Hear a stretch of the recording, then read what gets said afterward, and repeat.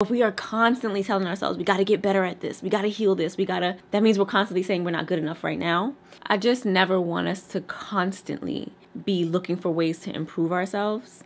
It's important to take a break sometimes again and just let things settle in.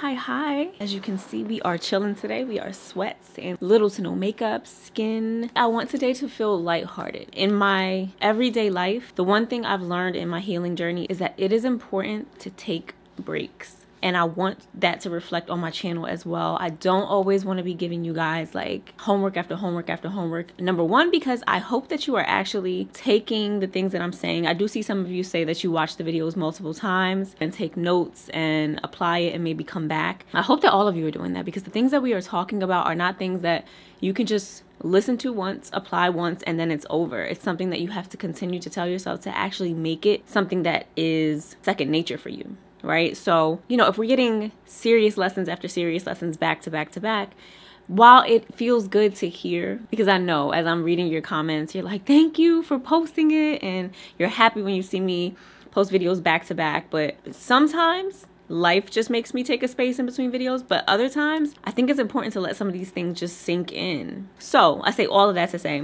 while we are still talking about wellness and we're still talking about healing and cleansing and all those things, it's going to be a little more lighthearted. I just never want us to constantly be looking for ways to improve ourselves. It's important to take a break sometimes again and just let things settle in. It's important to take a break and step back sometimes and just reset. The times that I'm in my head the most, the times that I'm coming down on myself the most, I'm overthinking. I'm overthinking what I want to do next in my career. I'm overthinking things that I need to do with Ev, like his schooling and the decisions that I'm making for him. And, in my marriage, are we doing good enough? Are we dating enough? And looking at myself, am I taking care of it's like, you know what I'm talking about, where you can just get in your head. And in those moments, I tend to put myself into like deep meditation. I'll take longer meditations and longer journaling sessions. And while that's cool, what breaks me out of it and what kind of gives me a great perspective is stepping out the house with my family, right? Just going to have lunch or, heading to the mall or the park or just sitting downstairs and spending time with them. Sometimes just getting my mind off the thing and kind of stepping back into the present, physically moving my body, doing things, interacting, having conversations, getting my mind off of all the billion things that I want to increase or that I'm working on. It gives me perspective. It reminds me like there are good things happening right now. It helps me to realize that I don't want life to be that serious for me, not all the time. There are times where we absolutely have to be serious, but a big part of my mission is to remind people like life can be enjoyable, right? And so if we are constantly telling ourselves, we got to get better at this, we got to heal this, that means we're constantly saying we're not good enough right now. And so taking a break, right, and resetting is super important. So this is a fun video for me because I love a good purge. I love a good cleansing out. My husband always comes upstairs and there's bags of clothes and things that I'm looking through and I'm just like, I don't need this anymore. He's like, how are you still getting rid of things? Because especially now in this stage, I'm just kind of like, I only want things around me that reflect who I am, where I'm going, that make me feel good, that are of good quality, that hold good energy, have good memories. And so it's easy for me to release and let go. We skipped our bevy of the day, so let me just get back to that. I know it looks like regular water, but it's Pellegrino or sparkling water. My son calls it spicy water. It's a tangerine strawberry Pellegrino. So we're keeping it fresh and light today. So tell me in the comments what your bevy of the day is. I wish in the beginning of my journey that I had someone that kind of walked me through what their, spring routine or their like spiritual routine of cleansing, like if they felt stagnant or if they were in a moment of just wanting to reset, what those routines look like. For me, it was kind of all over the place. You had people that did way too much. And I was just like, who does that all the time? And then I had people that I just felt like, I don't know, I just couldn't trust what they were doing. It seems like they were just doing whatever for the camera. And so I wanted to share some of my physical and spiritual cleansing routines that I come back to often. And although I'm sharing this as a spring routine, I'm not gonna lie, this is like anytime I'm feeling stagnant and I need a reset, these are the things that I turn to. But I like to be intentional about going from the cooler months into the warmer months and then the warmer months into the cooler months. So like a spring reset and then like a fall reset. I feel like you can feel those changes so drastically. Whereas going from spring to summer, it kind of eases in, right? Going from fall to winter, it kind of eases in. But going from summer to fall, you feel it, right? You feel it when it gets crispy and cold outside. And I think resetting and like those are the times you like take your spring clothes and your summer clothes and you put them away and you bring your winter clothes to the forefront. You know what I mean? And then same in spring when it goes from those cold months and then you start to see the trees blooming and the flowers and the weather starts to break and get a little warmer. It is a shift in your energy. It is a shift in your world. It feels so different. And you know, your routine changes. It's lighter outside longer. It's just those two transitions are energetic. You definitely feel them. And so these practices go hand in hand to make sure that you're entering these seasons full and letting go of what was, bringing along what still feels right and what you want to strengthen. You don't have to use seasons as a time to let go, but I think it just offers us a very definite moment, right, to reset. And it just feels good. I don't know about y'all, but I love when, I mean, right now it's still like 40 degrees outside. Me and Mother Nature need to have a talk. Okay, because I am a March baby. My birthday just passed on March 22nd. I am a spring baby, and I don't know the last time it's been really cold on my birthday. So I'm not feeling that part, but I'm still excited because it's still lighter outside longer, and I know it's coming. Hence my tulips. I love my tulips. They represent spring for me, and they represent this change. I'm gonna go over some of the things I do physically to cleanse, like my home, my clothes, and things like that. And then I'm gonna go into the more spiritual side of the things that I do. I always say I'm sharing from experience. Take what you need and leave what you don't. If it doesn't apply, replace it with something that applies to you. I hope that you never take any of these videos verbatim. When I say that, I mean, none of us are exactly the same, right? I know you guys can relate, but I hope that when something doesn't feel right for you, that you just say, hey, that's for Tiff and that's not for me. I'm going to share my spiritual practices, and I'm going to share the things that make me feel lighter and make me feel more connected to God and make me feel like I'm cleansing my space and my energy. And I hope that a lot of you walk away with some new practices and some new routines to hold on to, so that at any moment you're feeling stagnant, you can use these, but especially during these transitions into the new seasons. And of course, I'm pulling a card from my I'm Listening Self-Love Edition deck. This question today is, how do I truly want my life to feel? Take a moment to describe it in detail. As you begin your mood board, as you begin cleansing your home and clearing out the clothes and, you know, cleaning your aura and your energy, as you begin to do that, pause for a second and really think about how you want your life to feel in comparison to how it's been.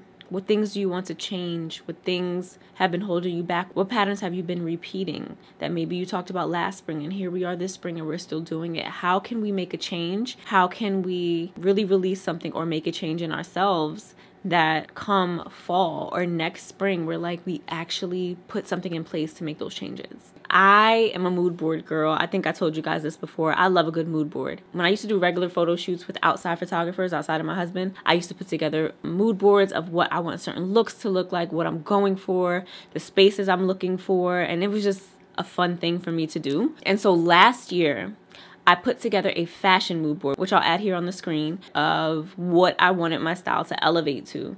And it was at the top of the year, so it was still cold, hence the looks. What this did for me is, as I moved into cleansing my closet and cleansing out, it was easier for me to let things go, because I was like, this is not aligned with the style that I see for myself. This is not aligned with what I want to move into my life. This is not aligned with what I want to feel like or look like, or maybe the quality just wasn't there. I'm sharing this because I've had so many questions about, you know, curating my aesthetic, and we've talked about self-actualization and getting your physical to match how you feel inside. I think that's an important thing to do, is to take how you feel and how you view yourself and be able to recreate that on the outside in a way that makes you feel really good. This is one of the ways that I do it, is by creating a mood board, looking for images that really inspire me. So what I did for this season is I put together a spring mood board. Here on the spring mood board, you see that I have like my everyday, what I want to call like my mom errand running around outfit. I love this because it's like a monochromatic. I love a good dad hat, number one. Let's start there. I love an oversized shirt. You guys know that. I'm in my New Balance era right now. I have so many and I love them. The most comfortable running around shoes ever. This just represents me because I love monochromatic and comfy, but still you got the earrings, you got the hat, the purse, and it kind of is still fashiony. And then you see homegirl in the middle just killing. Hair is flowing, and this oversized jumpsuit, another monochromatic moment, but it just gives flowy, it gives fashiony.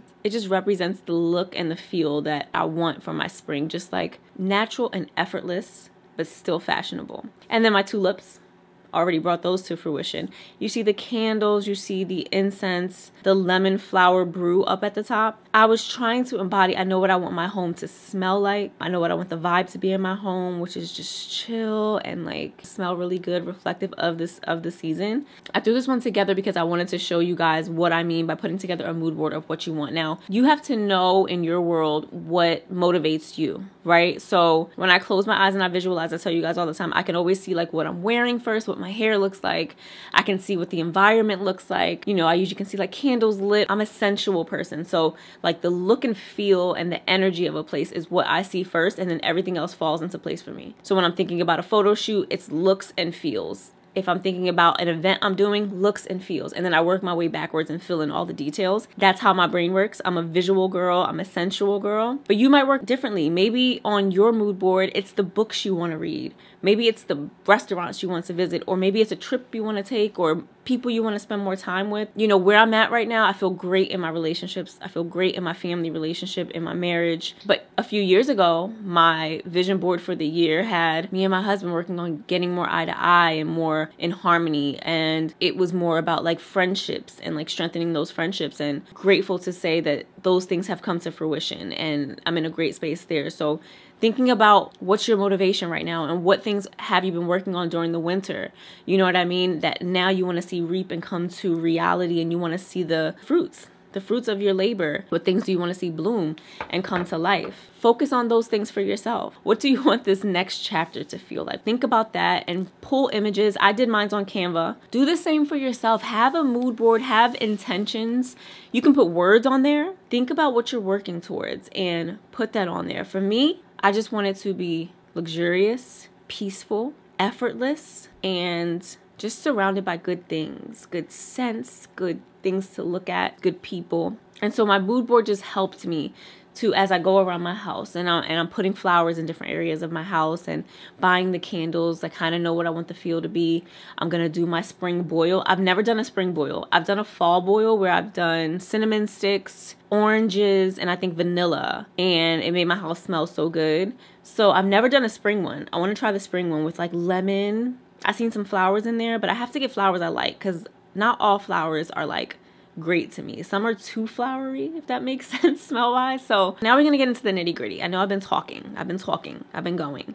But let's start with the physical because that's the easiest part. A huge part for me is cleansing my home, getting a restart. Now, as I cleanse my space, what has become very important to me even before my son was born, but even more, like 10 times more once my son was born, I've been big on, you know, what I'm cleaning tables and surfaces with, our dishes. So I've been doing my best to find the cleanest products possible, becoming a little more conscious about using products that are biodegradable, that are recyclable, and not just sitting somewhere and piling up. So I've been a lot more conscious about using products that are good for us, that they are not causing our bodies harm, and that they are not causing the planet harm. One of my favorite things that I love when it comes to like products, whether it's body products or cleaning products, is a company that sends you refills rather than sending you a new bottle every time you order. So me and today's sponsor are like eye to eye when it comes to this, when it comes to what's going in our bodies and what's going out into the world. I've partnered with Blueland. If you know traditional dishwasher tablets, it's got the plastic around it and you put it in and it has to dissolve and then the powder comes out. Their tablets have no plastic. It's just the tablet. And until I seen their tablets, I'm like, why has it always had plastic? I don't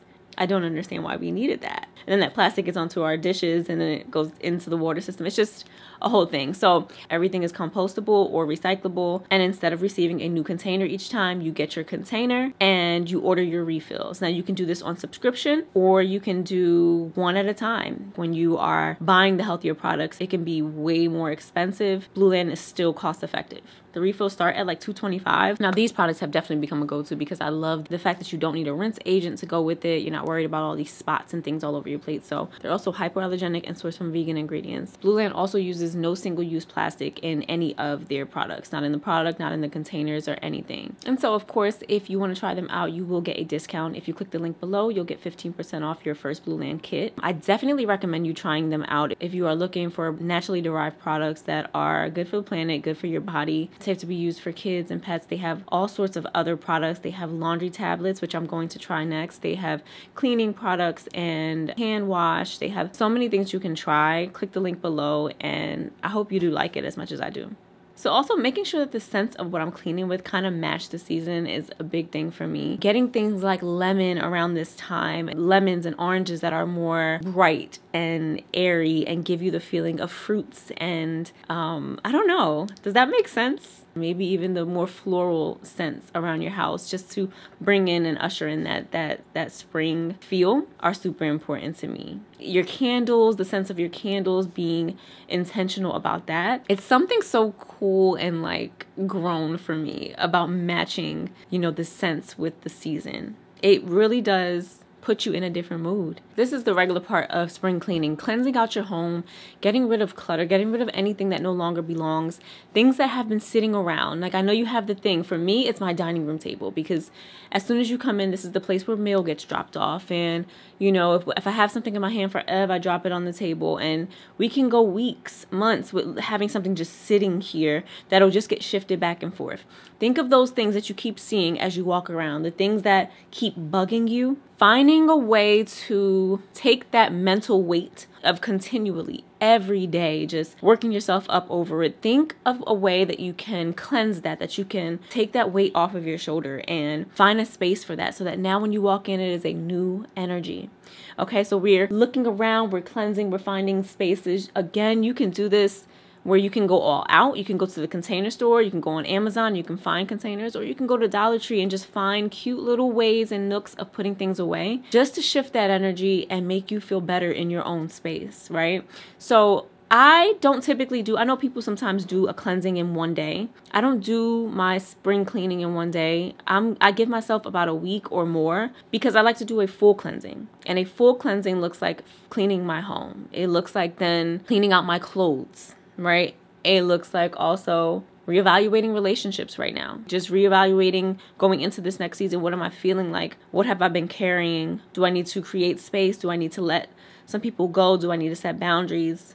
This is all heavy stuff. Like, getting rid of your things and cleaning and using your brain work to organize. It's heavy stuff. And then we didn't even get into the spiritual part of it, which is just sitting with yourself and meditating and journaling out all the things. It takes time, and you should give yourself time. Now we move on to our clothes. Again, this mood board helps me because it's an idea of where I'm going, where I'm at right now, and I can look at the clothes and get a feel. If this is something I haven't worn in the past few years, it needs to be taken out, and I need to look at it, and I need to reevaluate if that's something I want. If it's something that I got just for a theme party or something like that, I usually take it out. Now, you can take things out and reevaluate them, and maybe it's something that you do like. You can always put it back, but I think questioning the things that have been sitting there, things that were bought on a whim, maybe the quality is not great, maybe it doesn't fit you well. You can like the piece or the idea of it, but it doesn't fit you well, and every time you put it on or every time you look at it, you think of how it fits and you don't like it, but we hold on to it, and I don't know why. That is holding on to energy, and we don't even realize it. Like, we're playing the same movie back in our head over and over and over when we see something that doesn't make us feel good, but we leave it there. We just rather not deal with it, and we leave it. We do that a lot. We do that with our clothes. We do that with things in our home.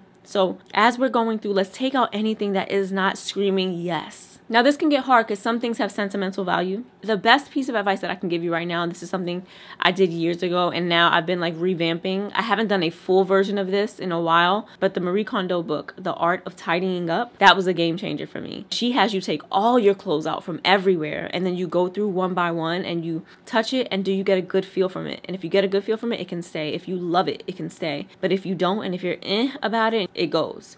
And then you have a maybe pile, and I think you have a sentimental pile. But for your home, you want to keep the things that you are going to wear, the things that reflect you. And if you don't have clothes that reflect you and clothes that make you feel good, then I suggest working on your mood board. Work on pulling images of I really suggest finding people with your body type and starting to try those styles out if you don't know what your style is. And then you curate your closet around that, and you don't keep anything that makes you feel bad. And believe it or not, you can have a closet full of clothes that you love. You just have to be intentional about it. And that means not buying the cheapest thing on the rack, because a lot of times low quality is what's not going to fit you well. Investing in pieces that you really, really like, because they'll last longer and you can wear them in multiple ways, right? So when I say investing in a good pair of jeans, investing in good t-shirts that are going to last, that fit you well, that you can wear in multiple different ways. So you're not buying 10 pieces, right? You don't have to buy 10 pieces. You can buy this one that's just really good quality. I really suggest getting the Marie Kondo book if you have not done a deep cleaning of your clothes, and if you are in this space where you feel lost about what clothes to keep and what to let go of. The Marie Kondo method really helped me in my whole house to just cleanse. Me and my husband both did it. We took all our clothes out, socks, drawers, everything included. But if you're in a good space and you feel like you can just pull out the pieces and be honest with yourself, this is something I haven't worn, I'm probably not going to wear it. Cleanse out and make sure that when you walk up to your closet, you love what you see. And if you can find a way to start to buy pieces that feel good for you instead of buying the quickest piece, the cheapest piece, the trendiest piece, buy things that reflect who you are or who you want to show up as.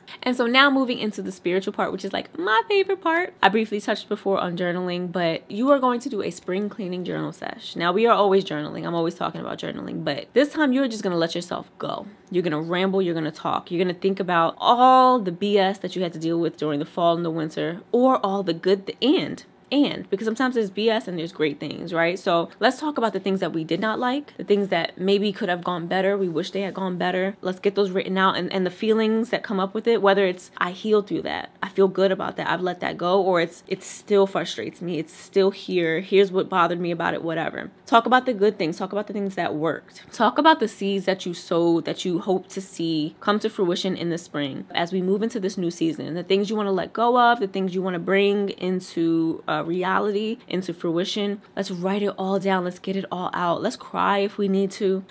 Release it. Get it all down on paper. I know a lot of people say like burn things up, rip things up, throw them out. Do that if you feel comfortable. For me, I sometimes like keeping those things because I like to look back at what I was working on at a certain time. I like to look back at what I've grown through and where I was then and where I am now. So I don't always rip things up and throw them away, but you do what you need to do, because I think that's a spiritual practice for some people. For some people, ripping things up and burning them up feels like a release for them. It doesn't always feel that way for me. I would suggest doing what you feel most comfortable with. At the end of this, whether you want to do that or you want to just leave it and walk away and take a moment, drink some water, and you've just released a lot of energy writing all this stuff out. I'm going to get into what I do to cleanse myself spiritually and what feels good for me. But this is where you can take it or you can leave it, and that's it. It's all respect, right? Saging my home and saging my aura. I'm a true believer that the intention that you have is what brings life to anything. And it is a symbol of just cleansing for me, refreshing and restarting and clearing out, making space for more goodness to flow in. It also literally cleans the air. So it is something that I try to do weekly. I haven't had to do much lately because I've been feeling really great. It's just been feeling really good right now and calm. But when I feel a little stagnant and I feel the air is a little bit thick, I open up my windows, I open up my doors, and I sage throughout the house. Of course, if I'm going to do that on a regular basis during my spring cleansing, is just opening up all the doors, and even when it's cold outside, just cleansing and setting my intention. So for me, that looks like I'm releasing anything that no longer belongs. That is always my favorite line. Anything that no longer belongs. Habits, thoughts, people, opportunities, anything that no longer belongs. God, release it. I surrender it, and I may not even know what it is, but I'm asking you that what no longer is aligned to peacefully let it go. And then I speak that all good opportunity and the things that are aligned, the things that are necessary right now to get to the next part of my journey, and the things that I am bringing into fruition, the things that I am manifesting right now, I ask that what needs to be here for those things, what resources, what people, what ideas, the creativity and the beliefs and the habits, I ask that they come. I ask that it flows. I ask that it be made known to me, the things I need to work on. I speak all the things that I'm setting the intention for. So for me this spring, it's really just planting my feet a little bit deeper in learning myself, continuing to say no to anything that I have to question. I want full body yeses. I want I just want to be more me, and I want to continue to grow in my entrepreneurial journey, and I want to, you know, continue to move forward with the foundation for my family and the generations to come. Like, these are the things that